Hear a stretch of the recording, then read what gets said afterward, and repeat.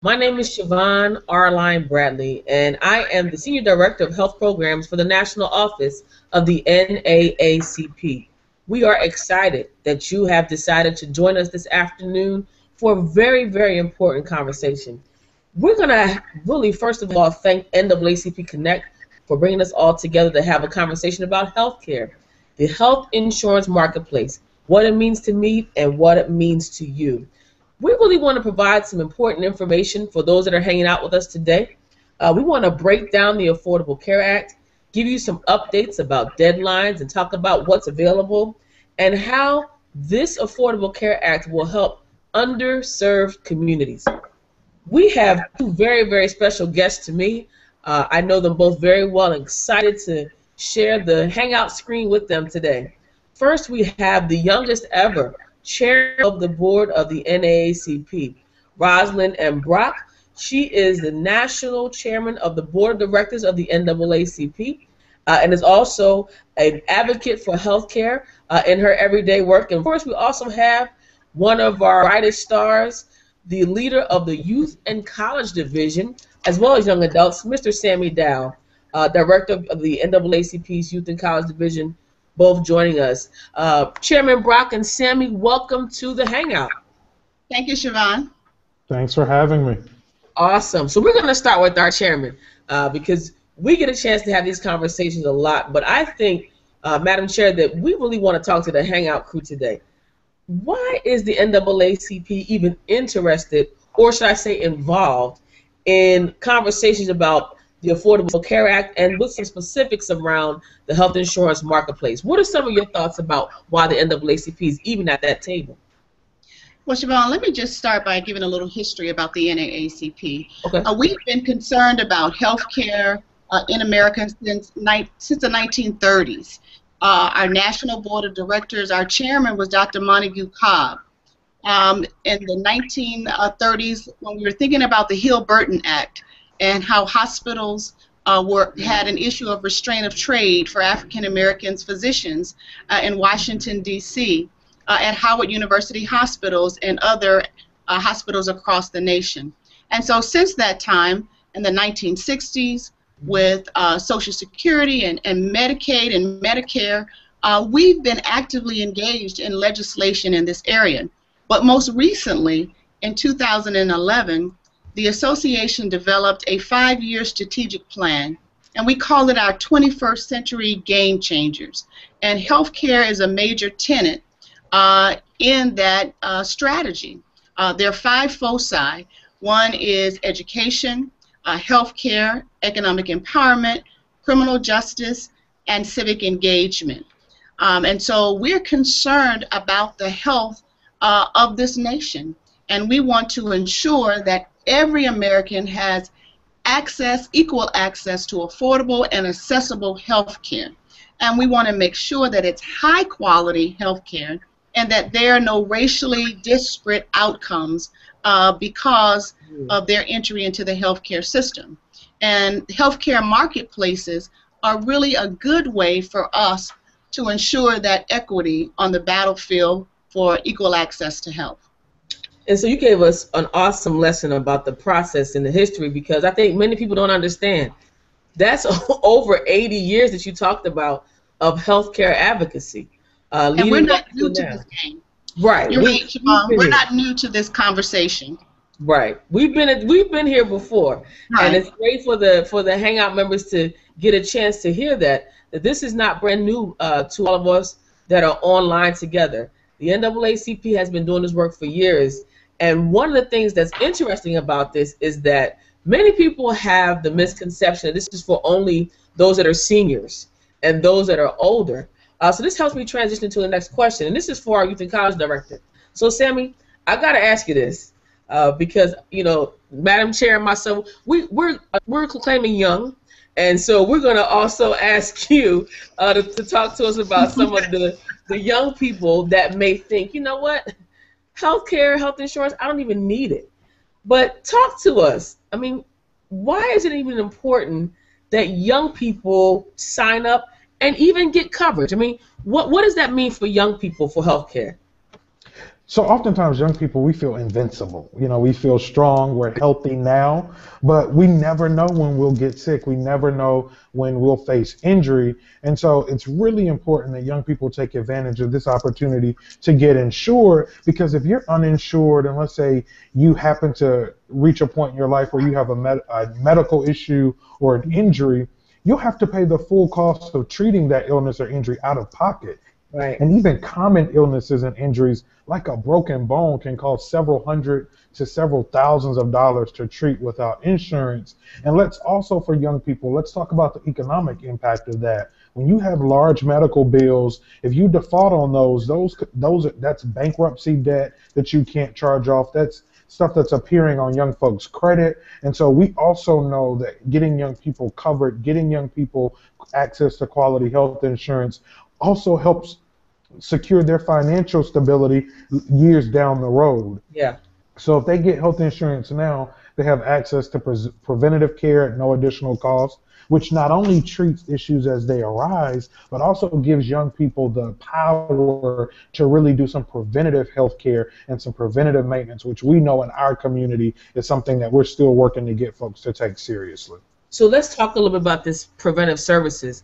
Madam Chair, you and I and Sammy have this conversation. I want to list a couple that I think that everyone should know about, and please feel free to comment. So under preventive services, we're looking at immunizations. We're looking at well woman visits. And for the ladies on the line, those are the mammograms and pap smears that are actually being required and requested that patients stay in compliance with.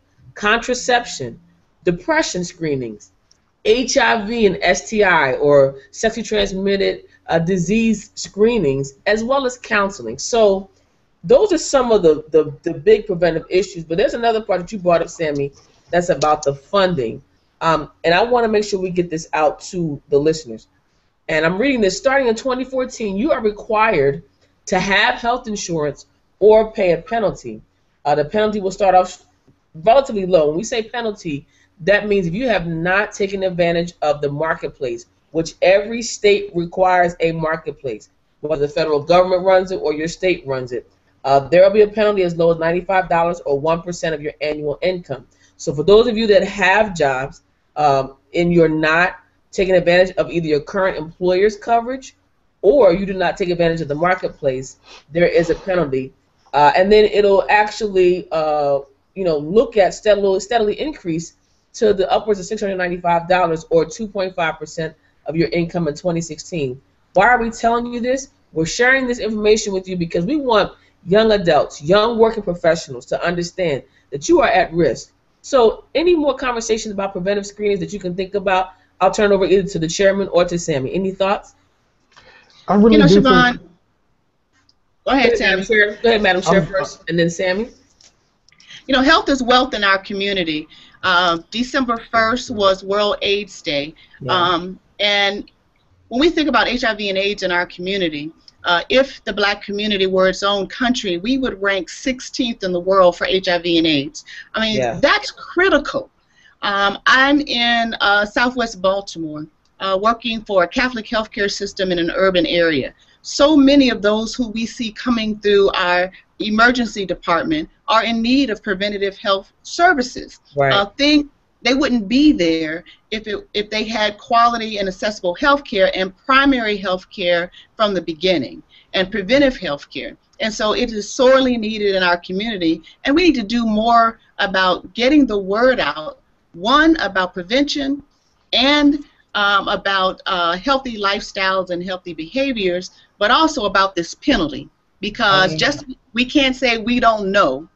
It is the law of the land, and we need to make sure that we enroll in a healthcare marketplace to get quality healthcare. Okay. Sammy, you jump in? And I also think as I was preparing for the hangout, I was thinking, as we talk about this healthcare issue, what are we really talking about here? And we're really talking about justice. We're really talking about economic security for young people and communities. So as we see in the country, there's a conversation now happening about raising the minimum wage. Well, we also know that there are families who may be earning a living wage, but because they haven't had access to preventative health care and quality Mhm. health insurance, they're spending a large portion of their family income taking care of medical expenses and medical bills that really can be covered under a quality health insurance plan. And so young people may not really at this point in our lives may not really value a quality health insurance plan, but it's Right. so critical. And if anybody's ever gone to the ER and you gotten that bill after you've been, you know that a quality health insurance plan is crucial. And so it isn't necessarily about the money that young people make in a dollar figure salary annually. We really have to take into account if we're not healthy, if we're not well, what funding, what resources will we have to invest in fixing a problem on the back end because we weren't diligent, we didn't take advantage of the opportunities to get covered and get insured when it was made available to us. This is great. And if you're just tuning in and watching our discussion, this is the NAACP Connect facilitated Google chat. We're talking about healthcare. We're talking about healthcare with the youngest ever chairman of the board of directors for the NAACP, Rosalind Brock, and the director, the national director of the Youth and College Division of the NAACP, Sammy Dow. This is so important.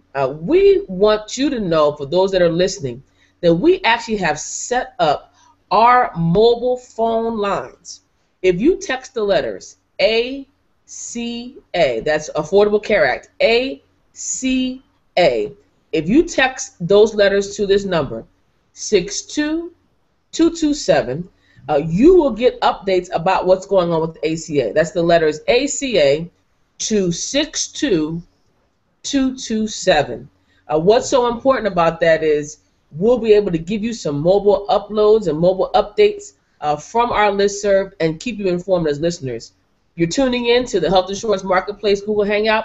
And my next question is for Chairman Brock. Now, I'll tell you, if you're anybody like the average American, you are seeing constant television stories and dates and anger just thrown all over the place. So we want to set the record straight with you today. So you can help us as the expert today. We have things that have been floating around regarding sign up. You've been hearing everything about, what's going on with the website, but we're not even here to debate that. We want to know the truth about the dates. What should listeners be paying attention to? Because many have been hearing so many different stories. So we're going to set the record straight on NAACP Connect today. What should we be prepared for? What dates are out there? What is the truth? First of all, the first date has already passed. It's October the 1st. Open enrollment began on October the 1st. So that's already done. The doors have been opened. The opportunity is available for us. But December 23rd, in about 2 weeks, it's a cutoff to receive coverage by January the 1st, 2014.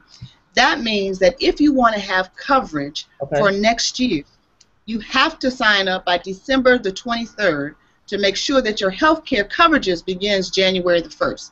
Now, at January the 1st, we also have the opportunity to have expanded Medicaid coverage. Mm-hmm. And so it's the health care package, but also Medicaid coverage that's extended in those states that have provided extended health care, because not every state in our nation has done that for its citizens. The next date that you have to be aware of is March the 31st, 2014. Mm-hmm. Friends, it's over. It's really over. March the 31st, 2014, drop dead date. Not really. But open enrollment closes. That's the window of opportunity from October the 1st to March 31st, 2014 for us to go out, get educated, sign up for this expanded healthcare opportunity in our communities. So let's stay there a minute, and I want to talk about the December 23rd date that you just gave us. And from my understanding, within the last 2 weeks, that date is actually a new date. It was December 15th. That's right. And now, is that correct? It was December 15th. It was December 15th, but the date was moved back because of the challenges that we've had nationally with the enrollment database. But now those who have designed the system have pushed it back a week, but they have not extended the deadline. That's March the 31st, 2014. And so in this window of opportunity, we're encouraging everyone, young and old, to go out and find out everything you can about the available healthcare products that are out there just for you. That's And right. so if you don't need a full stable of healthcare prevention, that's available to you at a price point that you can get. But the beauty of the program is that the basic level of primary care services are already included Okay. in this preventive healthcare package. So that is very helpful. And December 23rd, ladies and gentlemen, that is only 2 days before Christmas, which is right around the corner. So Right. what we need you to understand is if you are someone who is working for a company that does not have what we call the basic coverage, you actually have the right to look on the marketplace, whether your state is running it or whether it is a what we call FFM state, the federally funded mandate state. Those opportunities are available to you on healthcare.gov. You can do that. You can contact your state offices to identify when can I and where can I go for coverage.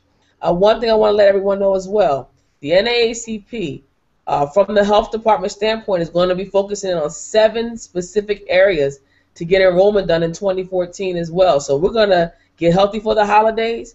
We're also going to be pushing in during Black History Month, and we're going to be pushing in March as well for the last call. So we'll be in Atlanta. We'll be in Phoenix. We'll be in Dallas. We'll be in Detroit. We will also be in Philadelphia.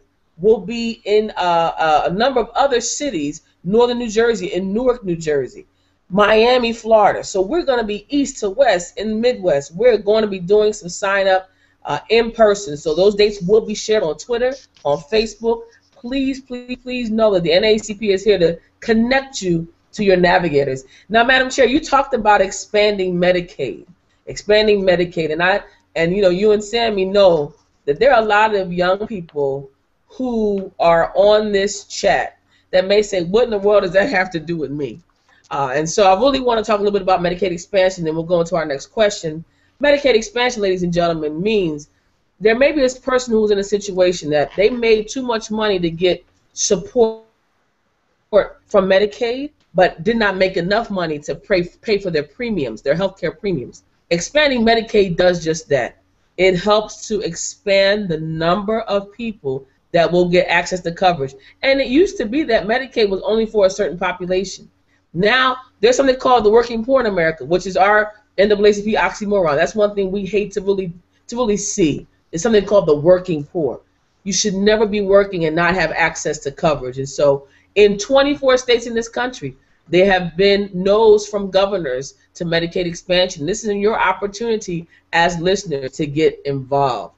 Now, Sam, I'm going to ask this question to you. As members of the NAACP advocacy, that comes natural for us. We are advocates all the time. But what do you recommend to people that are interested in healthcare reform? How do you provide some strategies for them to prepare for March 31st in their communities? What can they do? So I think even as early as preparing for the December 23rd date, so while we're out purchasing Christmas gifts for other folks, we need to make sure we've gotten ourselves some health coverage. And I think that's the right. best gift you can give yourself this holiday season, is to make sure that when the ball drops on New Year's Eve, you have some health insurance going into 2014. But for young folks across the country, we know that young people are really innovative. We love engaging with our peers. We love talking to our peers. We're really encouraging folks, if you're involved in a local NAACP youth council or college chapter or young adult committee, we're encouraging you to work with those in your community. Host a forum in your community. Let's talk about health insurance. Let's help people unpack some of the misinformation that we know that's out there. Let's also help people get away from this conversation about what's happening with the website, because we know that there are enrollment activities and enrollment opportunities in your local community. You can go to local libraries, local community centers, local churches. There are also federally qualified in your community that'll be doing work around getting people enrolled and ready.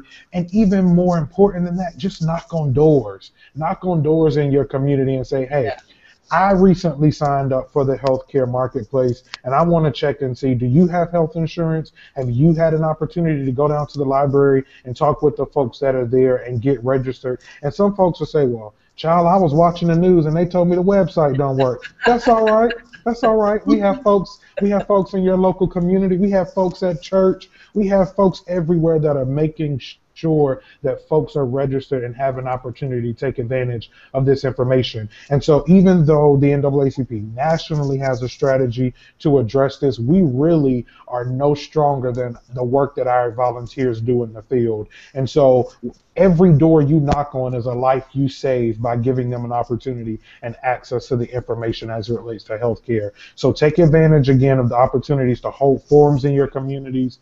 Educate yourself about the places in your local community where you can register for the marketplace on site there, and also spend a few minutes knocking on some doors and making sure your neighbors and your friends know about this as well. Awesome. Now we're gonna transition over to Chairman Brock here. We have about 5 more minutes, but I want to give the chairman an opportunity to really give us some closing comments on what you just heard Sammy say, but also bringing it home for us. What do you want the listeners to walk away with? We've done a lot of talking in the last 20 minutes. I can't believe it went that fast. But what do you want the listeners to know, and what should they walk away with? What tools do we have ready for them? And as our chairman, where do you want young people to make things move? You know, I really want to thank Sammy for his comments. It's really about us taking responsibility for our own health, for our own lives, and for our own futures. Courage must not skip this generation. I say that all the time. And so I'm grateful for the NAACP Connect. I'm grateful for this opportunity that we have at Google Hangout to just share the message about the history of the NAACP, but most importantly about the importance of health in our nation. We're just not talking to the old, we're talking to the young, but we want to talk to the uninitiated, those who go on social media, who want to be hip and want to know what's happening. Well, friends, this is what's happening. This is what's happening right now. Don't let this opportunity pass you by to go out, get educated, and then sign up for health care, because you will find that it's the most important decision that you will make to ensure that you have access to affordable, high-quality, preventive health care. It'll extend your life, it'll make you feel better, and it would also improve your community, your nation, your world. That's why we're here at the NAACP. We've got an exciting director and our leader with Siobhan Arline Bradley, who's mobilizing communities, faith communities across this nation. We're grateful to the best national youth and college director in this nation, who is training up a new generation of social justice advocates who understand that don't just talk about it, you got to be about it. And we've got to break the chains of miseducation in our community that says that we're not concerned about health care, about the ability to get health care, not only for ourselves, but for our families and for our children. Thank you for this opportunity to speak with you on Google Hangout and on NAACP Connect. The future's calling, and with your help, the NAACP will be there to make sure that you have access to affordable, high-quality, preventive health care. Google Hangout fans, I know you didn't know we had a cool, hip chairman who could say, if you don't talk about it, just be about it. Sammy, I don't know if you're on top of it, brother. We want to give you some closing remarks time, and then we'll give you some key information, and then we'll let you all go. Sammy? My closing message is simple. Don't buy into the hype of the folks who are trying to convince you that this isn't important, or who are trying to shift the conversation away from what an amazing opportunity there is. There are folks out there who are trying to control the narrative on this and trying to talk specifically about one website and the flaws with that website. But we know that this opportunity is major, and if it wasn't a major opportunity, if this wasn't a landmark opportunity for young people across this country, specifically young people of color, they wouldn't be trying so hard to stop you from registering.